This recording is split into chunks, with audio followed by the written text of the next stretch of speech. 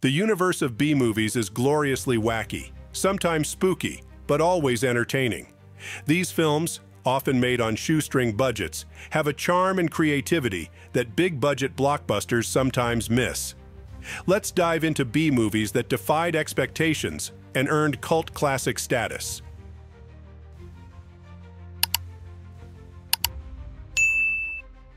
Plan 9 from Outer Space. It's been often hailed as the worst movie ever made, and that in itself is a kind of cult achievement. The film, directed by Ed Wood, is an epic mashup of science fiction, horror, and general absurdity. The plot?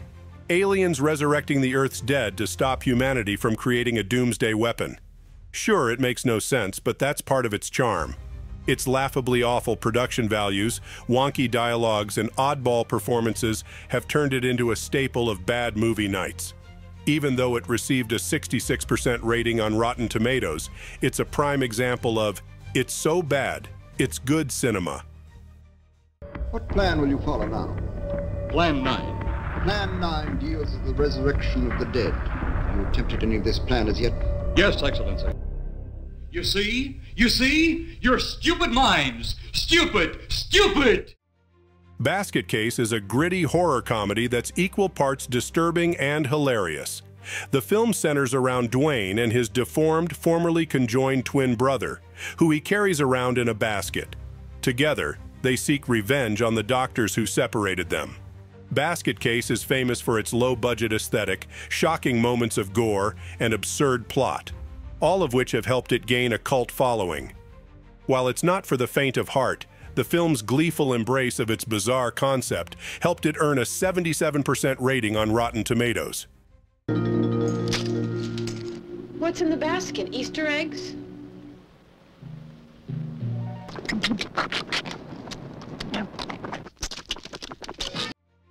Pink Flamingos is a film that pushes the boundaries of taste and decency to their absolute limits. Directed by the Pope of Trash himself, John Waters, the film follows the nefarious exploits of Divine, a drag queen who is determined to maintain her status as the filthiest person alive. With its outrageous performances, gross-out humor, and explicit scenes, Pink Flamingos shocked audiences, yet has since become a beloved classic in the world of underground cinema. Despite its notoriety, or perhaps because of it, the film boasts an 80% rating on Rotten Tomatoes and continues to entertain, disgust, and fascinate audiences today. Just imagine experiencing all that in the same time. Could you give us some of your political beliefs? Kill everyone now. Condone first-degree murder. Advocate cannibalism. Eat shit. Filth are my politics. Filth is my life. Take whatever you like. Yes. Here's a film that takes playing with your food to a whole new level. Attack of the Killer Tomatoes is a parody of B-movie horror films and public service announcements. The plot is as absurd as the title suggests. Tomatoes gain sentience and start attacking humans. Yes, seriously.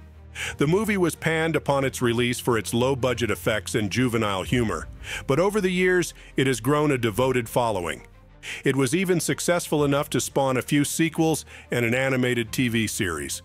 Despite a dismal 27% on Rotten Tomatoes, this film is proof that sometimes the sillier, the better. Join Mason Dixon in a race against time as he battles to save the world from the threat of nature's perfect eating machine, the Killer Tomato.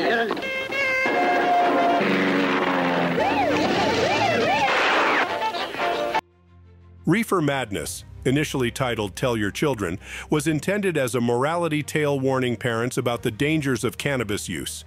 Instead, it became an unintentionally hilarious, melodramatic piece of propaganda, and thus, a cult classic.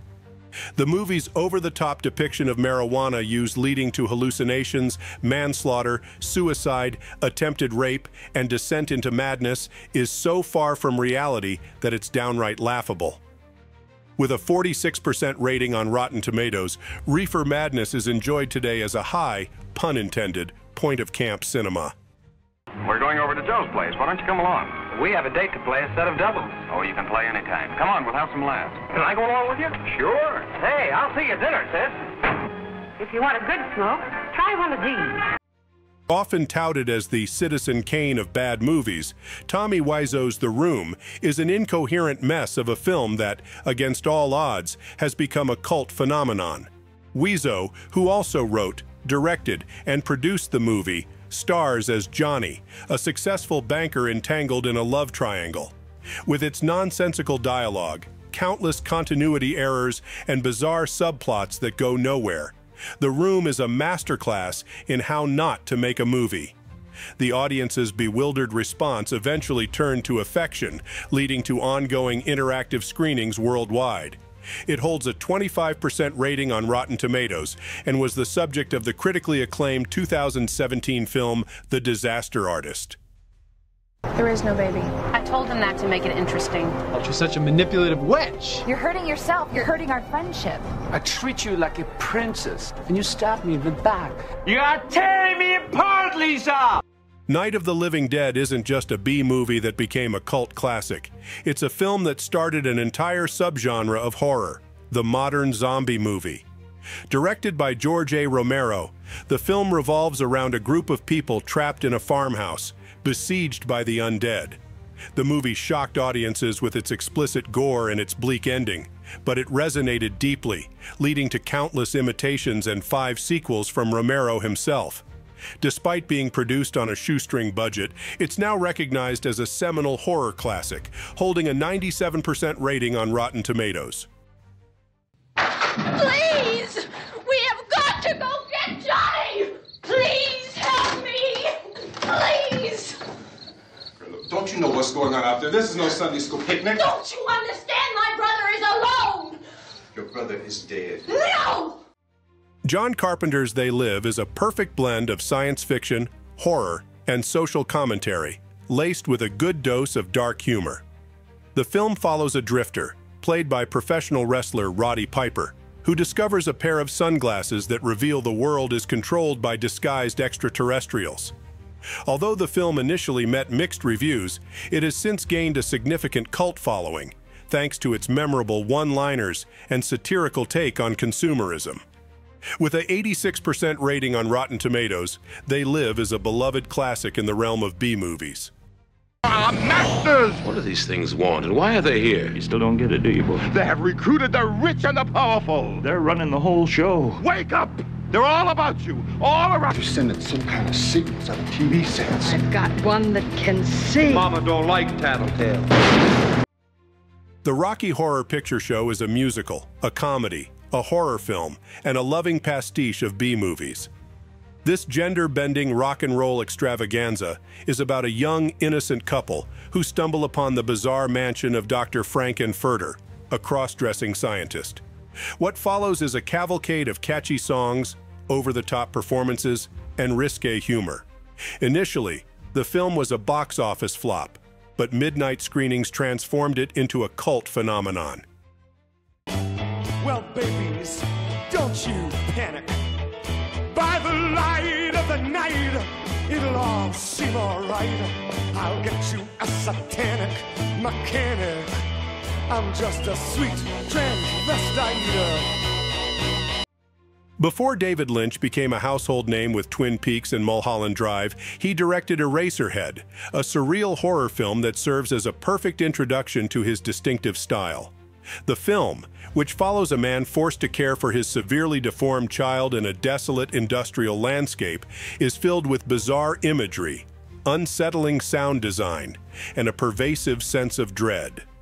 Eraserhead was initially dismissed as incomprehensible, but it soon garnered a cult following who appreciated its unique blend of horror and surrealism. Today, the film is regarded as a masterpiece of the genre, with a 90% rating on Rotten Tomatoes.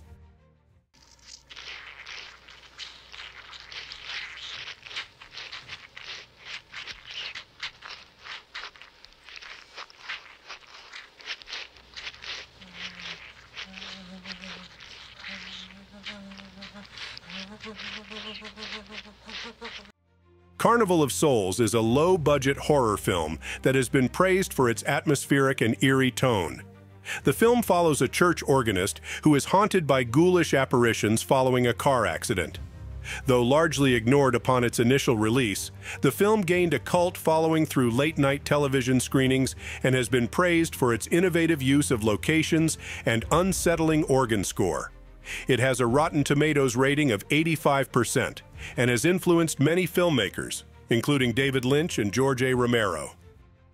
But she must watch herself in death. She must dance at the Carnival of Souls held just for her, for they have come for her for the last time, claiming her as one of their own. Often found in the list of so bad it's good movies, Troll 2 is a disaster that blossomed into an iconic cult film. Interestingly, there are no trolls in Troll 2. The villains are vegetarian goblins who transform people into plants before consuming them. Don't ask.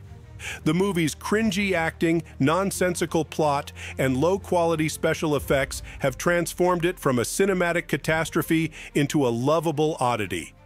It even inspired a documentary, Best Worst Movie, exploring the film's surprising popularity. Goblins don't exist. Goblins don't exist. And remember, They're eating her! So they're going to eat me! Bubba Ho-Tep is as eccentric as its name suggests. The plot features an aging Elvis Presley, played by Bruce Campbell, now living in a Texas rest home, who teams up with a man claiming to be John F. Kennedy to battle an ancient Egyptian mummy. This weird concoction of horror, comedy, and melancholic reflection on aging has since found a devoted audience who appreciates its odd humor and surprisingly touching moments. Bubba Ho-Tep has a 78% rating on Rotten Tomatoes and solidifies that in the realm of B-movies, the stranger, the better. What we have here at Shady Rest is an Egyptian soul sucker of some sort. Some kind of Bubba Ho-Tep. You know, a mummy hiding out, feeding on the sleeping. The Blob is a quintessential 1950s B-movie featuring an alien amoeba that consumes everything in its path. While the special effects may seem primitive by today's standards, the movie's tension and unique villain were enough to make it a hit. This film's cult status was secured with midnight movie showings and a catchy theme song performed by Burt Bacharach. The Blob spawned a sequel and a remake, earning a 67% rating on Rotten Tomatoes and a special place in the heart of monster movie fans.